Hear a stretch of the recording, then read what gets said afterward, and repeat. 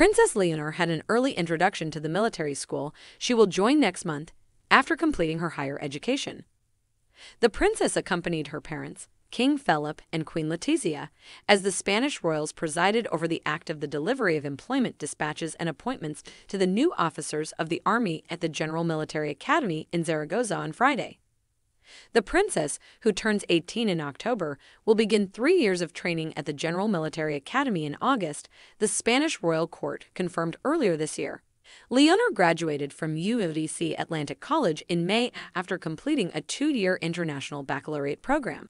Speaking at an awards ceremony in Girona earlier this year, the future Spanish queen said, "I have just finished high school and I'm about to start a new stage with a period of military training.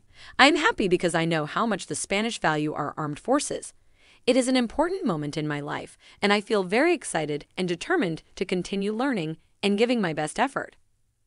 Leonor looked elegant in a white and black polka dot top and skirt, co-ordered by Spanish label Berry for the outing, while Letizia opted for a white waistcoat and skirt ensemble by Felipe Varela. Leonor looked so beautiful in the polka dot outfit, and it was very similar to a dress worn not long ago by Kate, Princess of Wales.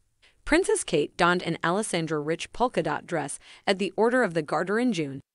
Kate's outfit looked very similar to Leonor's with the high neck and cinched-in waist, except the Princess of Wales also had long sleeves.